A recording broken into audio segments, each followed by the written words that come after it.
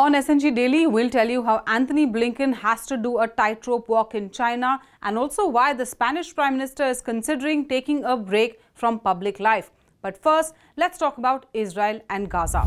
Now, Hamas released a video of an Israeli-American hostage on Wednesday. The parents of Hersh Goldberg-Polin have been campaigning for his release and 133 who are still in Hamas captivity. It is unclear when the video was taken or where it was taken in Gaza. The 23-year-old was abducted from the Nova Music Festival on October 7. Israel pounded northern Gaza in bombing that has been among the most intense from the early days of the war. Israel has also said it is moving ahead with an all-out assault on Rafah without confirming any timelines. In Jerusalem, a scuffle broke out between police and protesters demanding the immediate release of hostages. We came out today to call for the immediate release of all hostages, even in the name of not continuing this awful, horrible war that has killed the hostages up till now.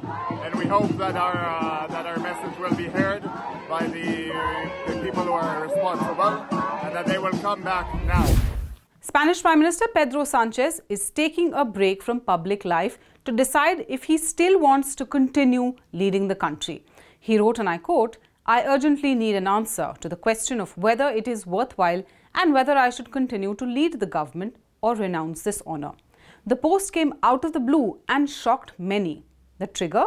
A Spanish court said it was launching a preliminary investigation into whether Sanchez's wife, Begoña Gómez, used her influence as the wife of the Prime Minister to allegedly secure sponsors for a university master's degree course that she ran. Now, Prime Minister Sanchez said the seriousness of the attacks against his wife and him deserved a measured response. When he appeared in Parliament earlier in the day, he said he believed in justice in the country. Ser muy escueto. En un día como hoy, y después de las noticias que he conocido, a pesar de todo, sigo creyendo. The knives were out even before he landed in Shanghai at the start of his China visit. The spokesperson for the Chinese Foreign Ministry said US-Taiwan's military collision will only worsen the situation in the Taiwan Strait. The US has cleared an aid package of over $8 billion for Taiwan. 这里我要强调的是，美台强化军事勾连不会给台湾带来安全，也挽救不了台独注定失败的命运，只会推高台海紧张局势和冲突对抗的风险，终将是搬起石头砸自己的脚。 US Secretary of State Antony Blinken sought a level playing field for American companies in China. He met with business leaders in Shanghai and will be heading to Beijing on Friday to meet with his counterpart Wang Yi and a likely rendezvous with President Xi. The two economic superpowers have recently started repairing their strained relation that hit a low early last year after the spy balloon incident. Rudy Giuliani, New York's former mayor and former lawyer for Donald Trump, was among 18 people charged in Arizona. The indictment alleges the defendants pressured the Maricopa Board of Supervisors, the Arizona legislature, and then Governor Doug Ducey to change the election results of 2020 in favor of Donald Trump. In court papers, Trump has been referred to as an unindicted co-conspirator.